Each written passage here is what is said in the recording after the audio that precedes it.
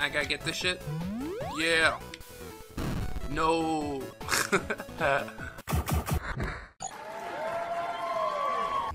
Hello friends, my name is Brandon Dayton. I'm your humble narrator, and welcome to a Dayton Dissects of iZBOT, where you is a bot. We're gonna... let's see what level 2 is like. I'll play through this a little bit. Yeah. It's gonna be real good. Oh, difficult. Oh, difficult. Oh, wow. I can't seem to do it. I'm overcompensating. Stop it. Alright. There we go. Up and up. Oh, and down. God damn it! I could just leave the review at that. Honestly, that is exactly what this game is like. Just me screaming God damn it a whole lot. Okay. Alright. Yay! And it records your time, as well as your best time, which actually that was my best time, if I played this before. I ain't too sure. Ain't none too sure. Oh, collapsing platforms. Boosh.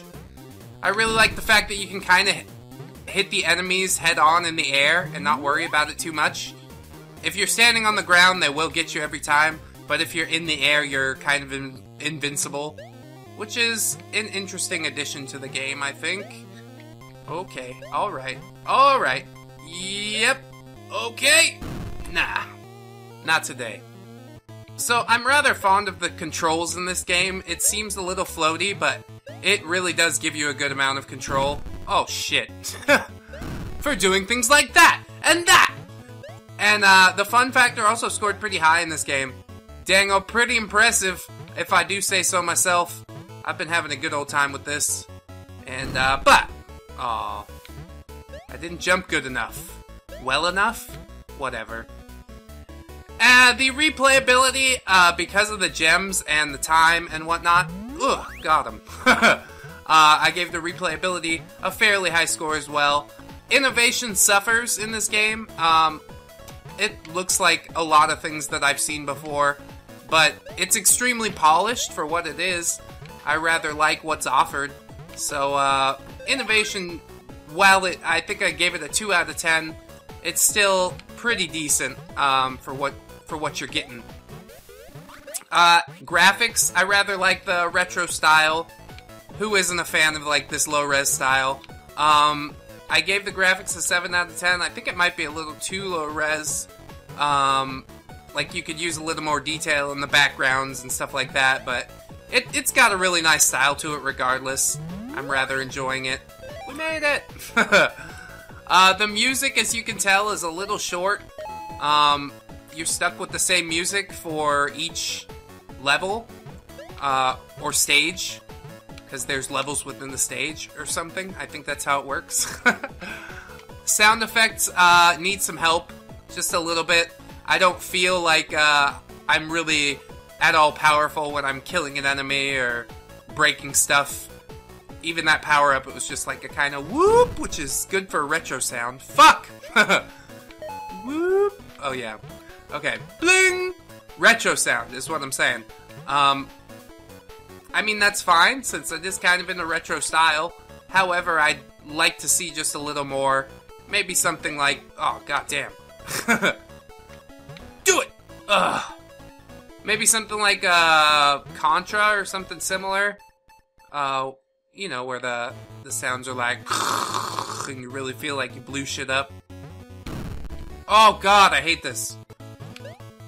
There isn't much of a story in this game. Either fortunately or not so fortunately, depending on what your viewpoint is.